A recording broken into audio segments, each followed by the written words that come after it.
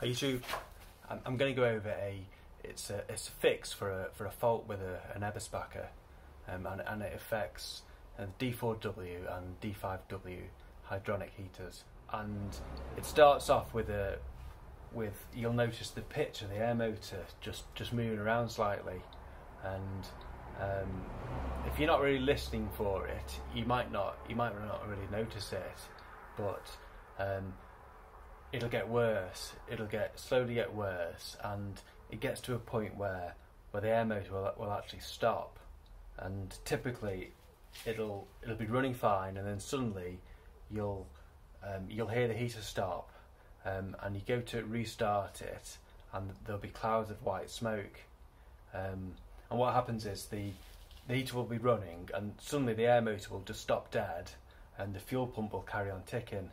And then the flame will go out, and it'll do a shutdown cycle. It'll log a fault code, and then when you restart it, it burns off all the diesel which has been dumped in the exhaust and the burner, so you'll get the clouds of white smoke. But what's actually happening is the air motor loses its earth. So when the problem first starts, when you hear the pitch of the air motor just moving around very slightly, there'll be a voltage drop between the earth at the air motor and the earth down in the control, like the junction box. So what you have to do is you have to strip it down very slightly, and you want to get at the cables for the air motor. So you've got a black lead, which is it's like a variable positive supply for the air motor, and then you've got the brown lead, which is earth. So you need to like cut some of the insulation back and get a meter on the brown cable, and then when the heater's running, you measure the difference between that point there on the earth, and then down here at the junction box. And when it first starts up, you naturally get some voltage drop between the earth here and the control and the junction box. So when the glow plug comes in, because the glow plug draws so much power, you'll see a bit of a voltage drop anyway. But then when it's stable and when it's running without the glow plug, with this fault you'll see a voltage between probably about 0.2 of a volt and a whole volt. And the air motors, it's a 6-volt air motor, so that voltage drop causes that pitch difference. And I'll run it up, and you'll see when you touch when you bypass the drop, you get the air motor speeding up slightly. Okay, so I don't know if you can hear that, but you can hear the pitch altering, slowing down when there's a bigger voltage drop. And you'll see up to probably about a volt in some cases.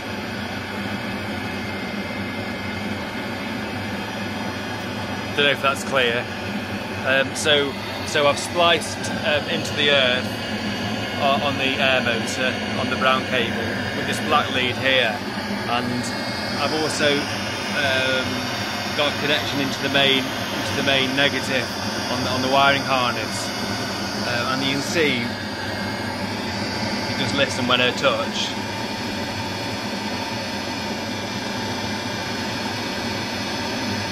you can hear it speeding up and going more steady.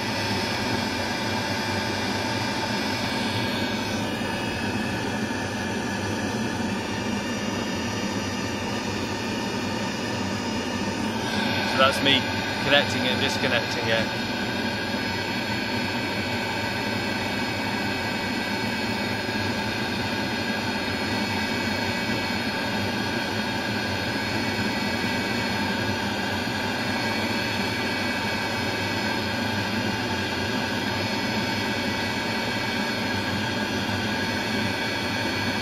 Okay, and normally, I mean, on the earlier heaters, on the slightly earlier version, still the hydronic, but with the earlier glow plug, there was a main earth lead. There was like a main earth connection on the plug, So you could go back to that, but on these latest versions, the kind of heaters, it's insulated return. So if you earth it back to the body of the heater, but you'll be going through the hull of the boat. You won't actually be going through the heater.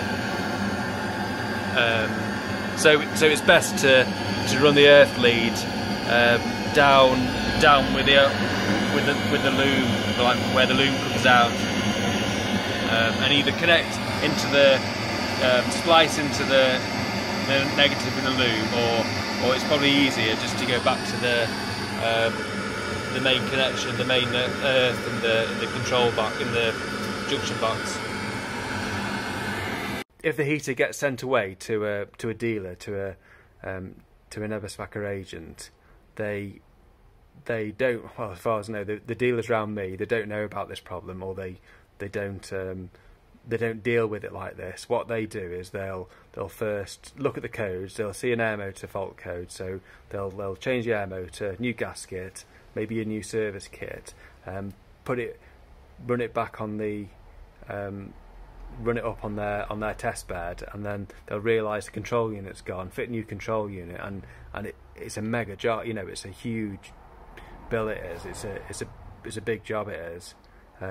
And when you get to a stage where you've got to put control units on an old heater like this, on a 10-year-old or a 15-year-old heater, I personally, my advice is to think really hard about it, because they're not a good heater anyway. Compared to the other heaters available, you can end up just throwing money at them. And there's much better to fit a new Webasto or look at the other options.